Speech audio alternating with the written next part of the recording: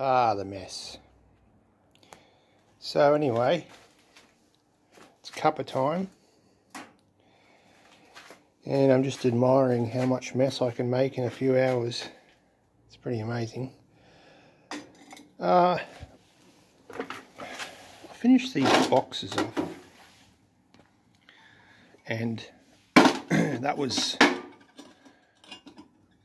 2 of those angle lines welded along the length and then cut into 8 sections, and then obviously welded, fully welded, and then what I ended up with is a really thick section here, and then just progressed to drilling these out and then welding on these nuts. They're not as big as what I want, but I can always come back and put another one in either side or one from the top later on, depending on if it moves. But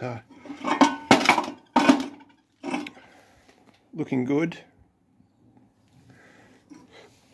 So that will this will go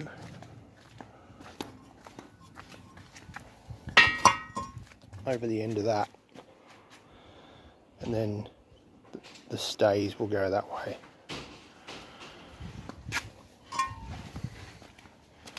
So progress, and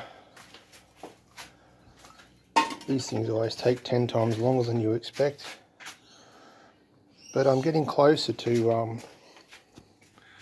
putting the bus up on it.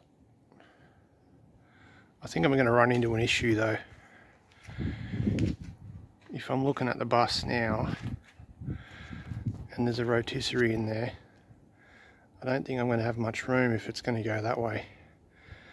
So I installed a pallet racking or long span stuff a while back, just to try and give myself a bit more storage, but it seems to be making more chaos than anything for me at the moment. So I think I'll probably end up pulling that down, or half of it down, up to those shelves, and then taking this away. At least I'll be able to work on one corner. But yeah, I'll bring it back.